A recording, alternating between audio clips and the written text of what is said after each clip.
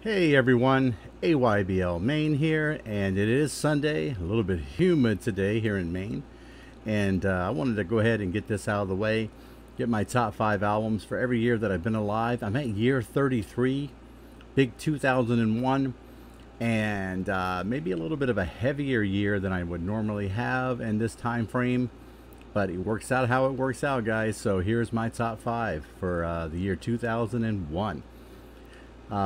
In my top 5 is Tool's Lateralus. What a great art rock album. If anybody's into progressive metal at all, you definitely should be listening to Tool to begin with. It's got Schism on here. It's got the title track, Parabole, which leads right into Parabola. Such good music here, guys. Well layered, well structured, well thought out, intelligent art rock. You should definitely give it a listen if you're into that sort of thing. Also in my top 5, I've got Jay-Z's The Blueprint. He'll have some more recurring ones of this one, but this is by far the best. Definitely the beginning of that Rockefeller sound that you'll hear in other rap artists that are going to be either produced or influenced by Jay-Z. Say what you want about the guy. He is an entrepreneur, very thoughtful and resilient businessman. Some tracks on here you might want to check out is definitely Izzo, The Ruler's Back, Girls, Girls, Girls. It's definitely an album to check out for sure if you're into hip-hop at all. A landmark album to be sure. Just making my top 5 also. I went back and forth on this one a little bit, but I took another one of Damien Albarn's projects here, the Gorillaz. It's their self-titled album.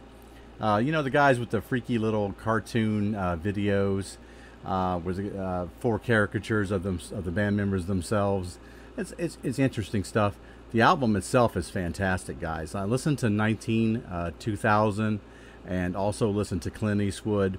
It's just a unique sound all the way together, and you wouldn't expect anything different from Damien than that type of music. So it's an album that I think was important, and it influenced a lot of the other alternative acts that were going to come right after this. So check it out.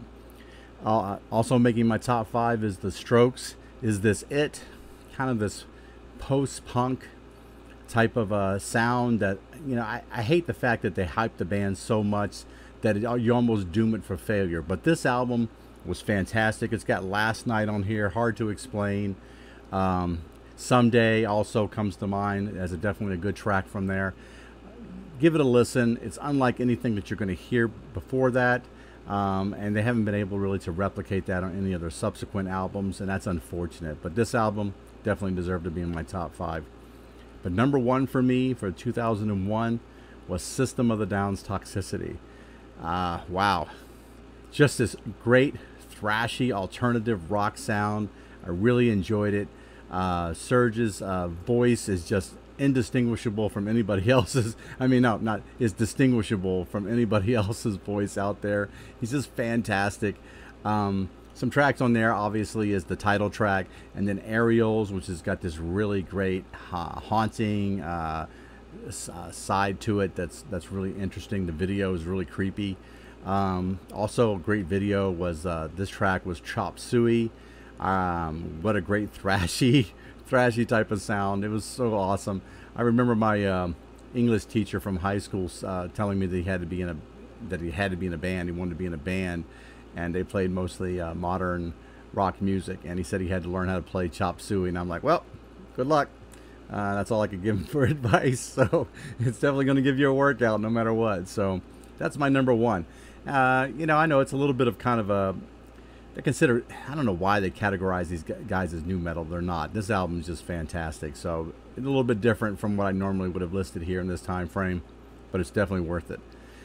As for the album that everybody said I would like, but I actually didn't, and I didn't say love, I said like in this instance, because the album's not terrible, but I have a really high bar for Bob Dylan, and Love and Theft just kind of fell really flat to me. I did enjoy one of the songs, Mississippi, but nothing much else on that album kind of stood out to me, and I was really kind of disappointed with it altogether. So if I were ranking Bob Dylan albums, this would be way toward the bottom. And that's kind of unfortunate. That and Tempest kind of just fall down in this latter part of albums that I would rank. So Bob Dylan's Love and Theft is the album that everybody said I would like, but I actually didn't. So hey, thanks for watching, guys. I got 2002 hopefully coming your way on Wednesday. I've got some more basketball stuff to wrap up here in the earlier part of the week, but I hope to catch you guys then. Take care.